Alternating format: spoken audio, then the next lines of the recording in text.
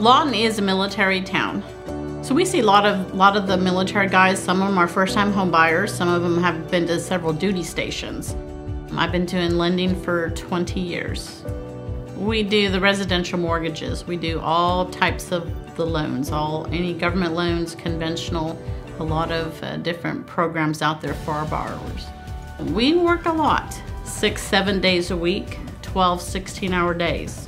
We give. They're not just a number, they're a person. So you have to be a person, be kind.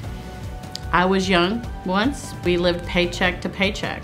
I've actually had to go donate plasma, just to get groceries to feed the kids, which is maybe why I feel very compelled to help people, is because I've been there, done that.